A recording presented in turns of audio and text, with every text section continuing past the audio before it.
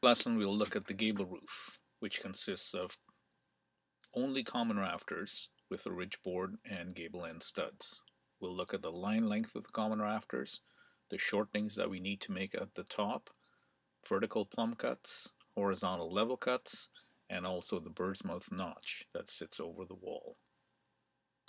The carpenter is able to estimate the length of the common rafter without actually doing a lot of calculations. On the framing square, on the outside scale, the inches are divided into twelfths of an inch. So there are 12 separations or 12 spaces in between the inch marks.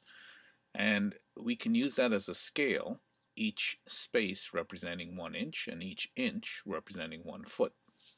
So if we use the 12th scale in the framing square, we can hold the tape measure on the framing square when the building run is 12 feet. It would be held on the 12-inch mark on the left-hand side. And then the rise of 9 feet would be held at the 9-inch mark on the right-hand side. So we're using 12 inches on the body, 9 inches on the tongue of the square. And then we can just use our tape measure to measure the diagonal across. In this case, it's an exact number of 15 inches, which means 15 feet.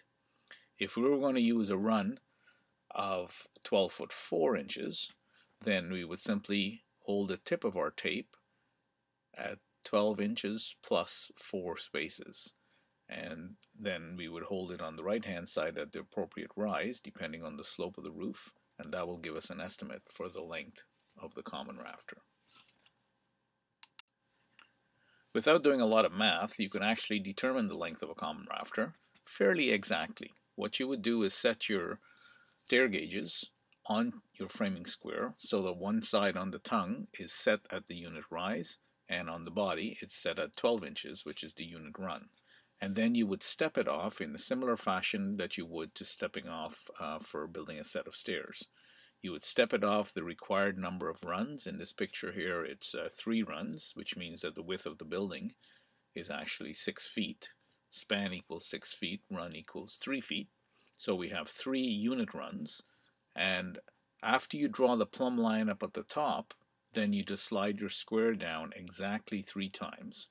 And then you can strike off the heel plumb cut line.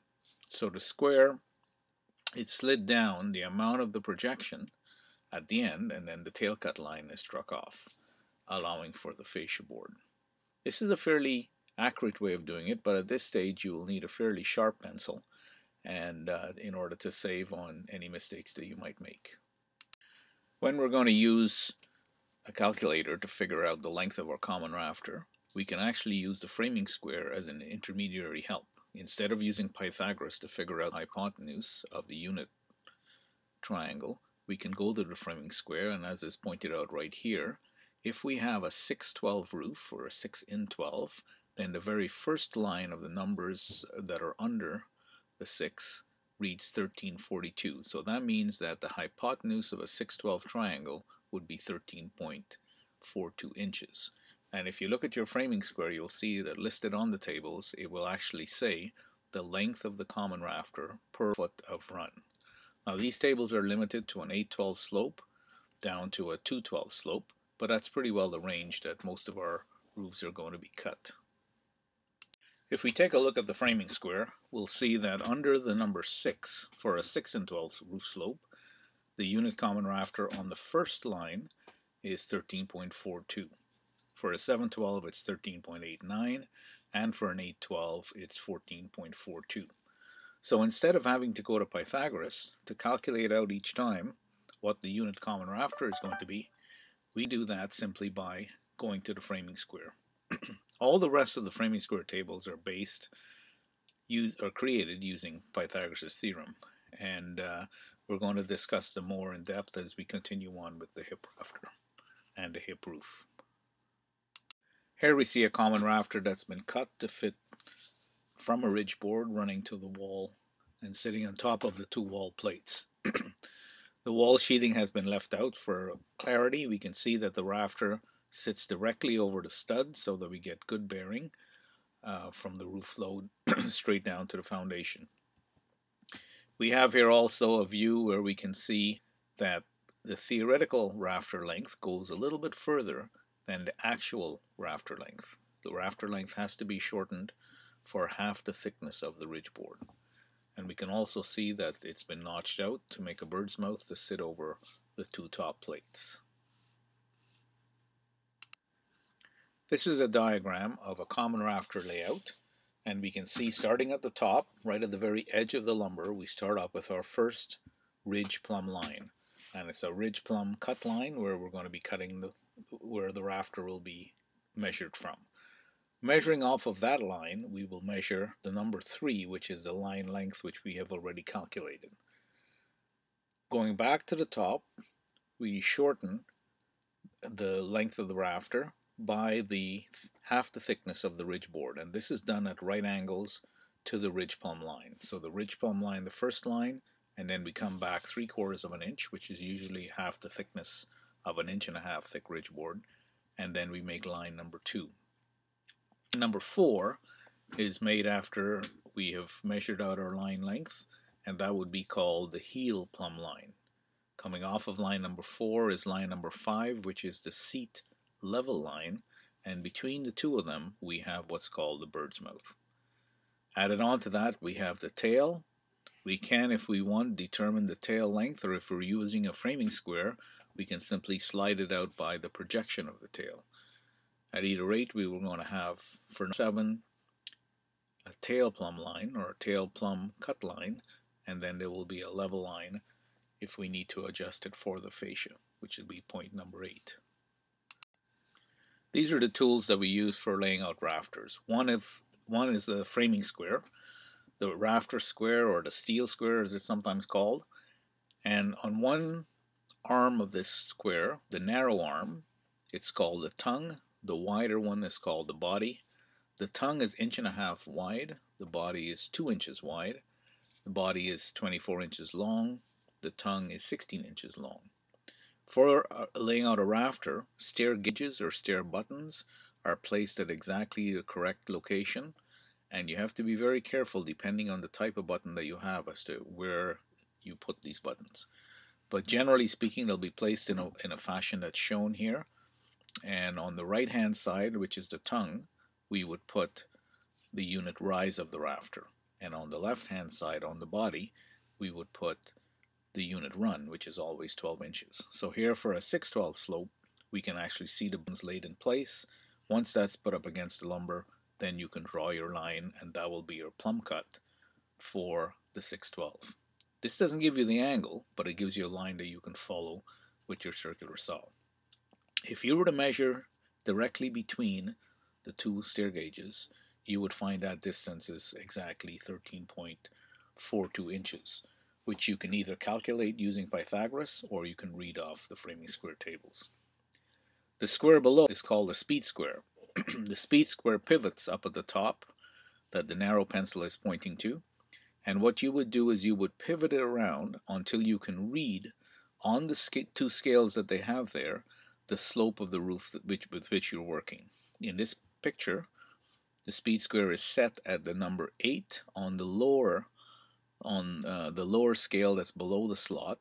You'll see the number 8 there, and that's for the common rafter for an 8/12 roof. And on the bottom of the square, you can actually read the number of degrees that you would set your saw at to get that cut. So where the wider carpenter's pencil is pointing to, you can read 34 degrees, and 34 degrees is how you would set your miter saw if you're making a cut for an 8 and 12 roof. Once we've done the math for the common rafter, then here again is a picture showing you the amount that you need to shorten and why you need to shorten it. So we have two common rafters butting together perfectly without being shortened, then they would be the exact length. But because we normally have a ridge board that runs right straight through between them, then we have to shorten each common rafter by half the thickness of the ridge. So all the math that we do is really what's called a line length. If the rafter were just a line, that would be the length. After we've got the line length, then we will do a shortening. And the reason we do it that way is because sometimes the ridge board has different thicknesses. So sometimes the ridge board is 2 inches thick, sometimes 3/4 of an inch thick. So depending on what the thickness of the board is, that would determine how much we're going to shorten the common rafter. and it's always measured perpendicularly. So you can see the distance. It's not along the top, along the sloped edge, but it's perpendicular to the initial plumb cut line. We will measure straight back half the thickness of the ridge. Most cases it's going to be 3/4 of an inch. This is a photograph of several different types of stair gauges. Some are made by the Starrett company, which are fairly expensive but also very, very accurate. There are others that are hexagonal, a pair here that are cylindrical, and then there is a homemade bar, plexiglass bar, that goes across the square. The square fits in between two slivers or two pieces of plexiglass, and then it's tightened with butterfly screws. What this will do is allow you to see that through the plexiglass that you're actually exactly on the right numbers. So let's say it's a 10-12 roof. You want to make sure on the right hand side that the plexiglass crosses the top of the square by 10 inches, and on the left hand side it crosses at 12 inches. A pretty useful jig because it allows you to essentially hold it and get a very accurate step measurement for you making the rafter. This is a nice slide because it gives you a step-by-step exactly what you need to do in order to lay out a rafter. So remember, the very first thing you do is you pick up your piece of lumber, try and get one as straight as possible, but if there is a slight crown to the lumber, make sure that the crown is up so that the weight of the dead load on the roof will level out over time. So with the crown up, you're doing your layout marks from the top of the rafter and you're scoring down to make the lines. So the first line would be your first, well, the first thing I guess would be to make sure your crown is up. The second thing is your first ridge plumb cut line. The third thing would be your second ridge plumb cut line. And then fourth, you draw that second line. I guess third, they say you measure. Fourth, you draw the second line. And then you you measure down the full length, the calculated length of the rafter, point number 5. Draw the heel plumb cut line, point number 6, the seat cut line, point number 7. Adding to that the tail, which you've calculated as number 8, but you added on from the heel plumb cut line to the tail plumb cut line. That'll be point number 9. Then the tail plumb cut line itself, number 10, and then the seat cut, number 12. So once you've cut this rafter, this is called the common rafter, and then you use it as a pattern for all the other rafters. So it's very important that the first one is done exactly. What we recommend is that you cut 2 rafters. So after you've cut one, you cut the second one, and then you put it up and make sure that they fit, because you don't want to cut 20 and find that you're off. So you want to cut 2, make sure it's a good, perfect fit, and then you can continue on with the rest. This is just another diagram for setting the top of the ridge board. Remember, we had said before that the actual top of the ridge board is going to be higher than the calculated total rise. So first you do your layout for your rafter. You make the notch for the bird's mouth and you measure how much rafter stand is above the bird's mouth, which is the vertical distance straight up from the bird's mouth. You take that number and you add it onto the total rise, and that will give you to the top of the ridge board if the ridge board is beveled. So in other words, if it comes to a peak, then that would give you the exact measurement. If you leave your ridge board as a flat top ridge board, then what you're going to have to do is just to read by that little dark black triangle that's up there, and that amount is usually given as the unit rise, or calculated as the unit rise over 16. So in the example that we have here, if it's an 8/12 roof, then the amount by which you would drop it would be 8/16, which is ½ an inch. So then the top to the top of a flat ridge board, you're going to have total rise plus rafter stand minus the unit rise over 16. Or in the case of metric, minus 19 over the slope factor. After you've got your rafters cut, and you can actually go ahead and place them, install them on the roof, on the building, and make your roof, and then under the rafters at the gable end wall you can install your gable end studs. What we try to do is to line up our gable end studs with the studs that are below them, and make sure that they're plumb, perfectly vertical, and then cut them off at the angle at the top to match the roof. So if your roof is, for instance, an 8/12 roof, then the angle at which you're going to bevel your saw at in order to cut those gable end studs is going to be at the 34-degree angle, which is the angle for an 812 roof. And you can see that they decrease as you go down. Because all of the studs are 16 inches on center, all of the common differences are going to be exactly the same. So in a situation where you have, in this example, if the unit rise is 6 inches, that means your roof slope is 6 and 12, then means over 16 inches, the common difference is going to be half of that, which is 8 inches. And so as long as you've figured out the first one, got it in nice and plumb, you can take in 8 inches off and get the second one, and so on, in order to complete the roof. This is just a quick way to pre-cut all of your studs before you put them up, the gable studs or the gable end studs. You can see that that first stud is going up with a level, making sure that it's perfectly plumb, making a mark on the underside of the rafter and cutting it to fit, and doing that as you go along. Well, knowing that there's going to be a common difference that's exactly the same for all the studs, you can actually lay your boards out in the same fashion and then cut them. Several different ways of doing this. Generally on a job site you try to use up as much of your short scrap pieces as possible. So down where you have short gable studs, you'll be hunting around for all the scrap pieces.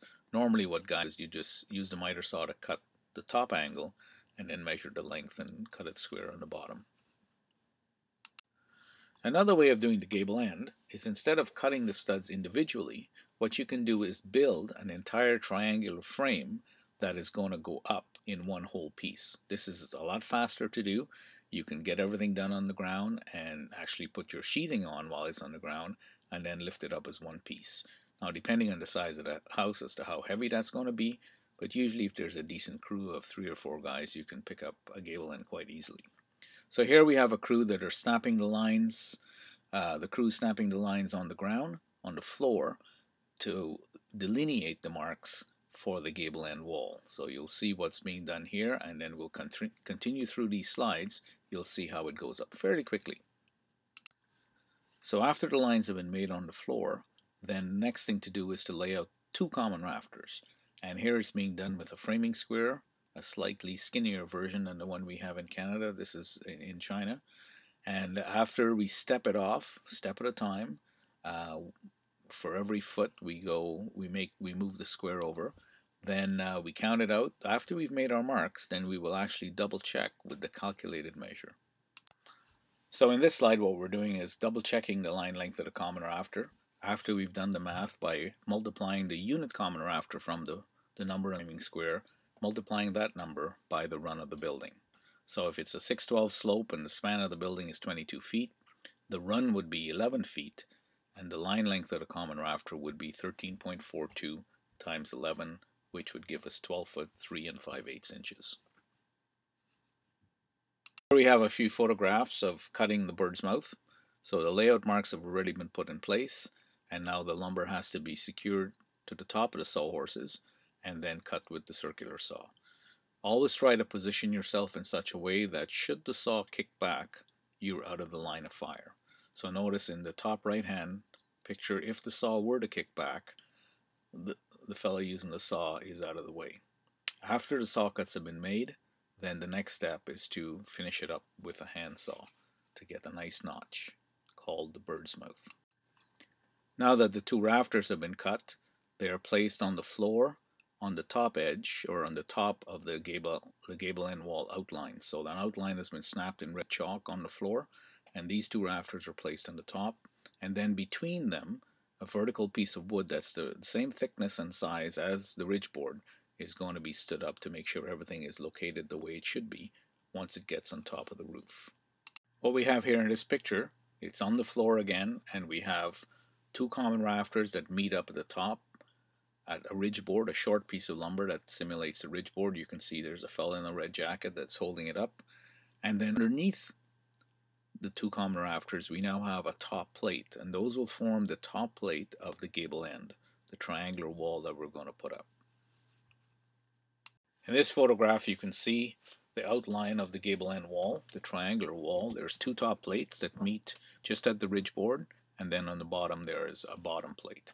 Now in between these 2, the top and the bottom plates, we're going to be putting up the gable end studs. Here we're cutting the gable end studs. You can see that the saw is tilted at a bevel so that the cut is going to match the angle of the roof, the slope of the roof. And also, in order to keep the saw going straight across the lumber, the speed square is being used. So the speed square is actually being held firmly to the lumber, and it's used as a guide to keep the base plate of the saw running squarely across the lumber. This is especially important because you're now cutting at a bevel and can cause the saw to bind if you don't go straight. So it's nice to have a nice guide there to help you to go nice and straight across. So each of these studs are going to be measured off and cut with the same angle, and then they'll be nailed into place. And this is a picture of installing all of the gable end studs. You can see one of the carpenters marking it, and others nailing the other ones together, and marking and measuring and nailing, working as a team. Once this is all set into place and we're confirmed that we're still on the red chalk lines, then we can put the sheeting on top of it and then install it into place. So you can see actually that a stud is actually dead center, so it's supporting the ridge board. This semi-detached home was built in Sichuan in China right after the big earthquake. Actually, not right after, it was a year after. The people were all still living in tents and pretty well at the mercy of the elements. So here we have on the left-hand side is the new homeowner, the carpenter's in the middle, and the general contractor from China is on the right. This is a photo of the completed structure. You can see up near the peak, the triangular gable end is held into position by some 2x4s that are nailed on the outside of the wall. When that was lifted up from inside of the building, we didn't want it to fall over onto the ground, so we set up those braces there just to hold it temporarily into place until we were able to secure it to the top plate. So this represents a semi-detached, so it's a two-family dwelling. Underneath the dwelling there, you can see where their garage door opening. That's where they're going to be running their local stores. So generally what happens is that the people live upstairs and the stuff that they sell is being done downstairs in an open area with a garage door.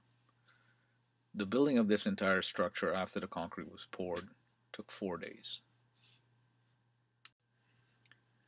This was actually a training venture between Canada and China, and our mission there was to train the local workers how to build wood frame houses.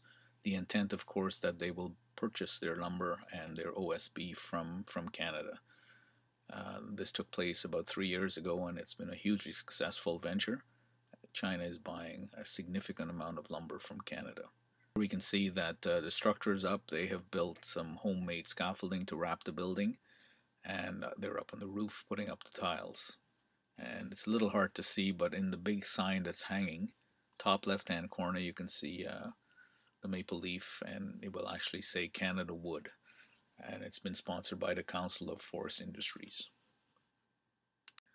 I included this slide at the end. This is a slide of the homeowners. In China, there are 3 generations living in the same home: grandparents, children, and grandchildren. And we have here, in 4 days, they've actually going to see themselves shortly moving out of a tent that they've been living in for over a year. They're very happy, and it's a very emotional time for them and for us. So as you conclude your study on the gable roof, I have added an assignment. When you go back to the website, just click on assignment number 3, and you will see directions as to how to complete it.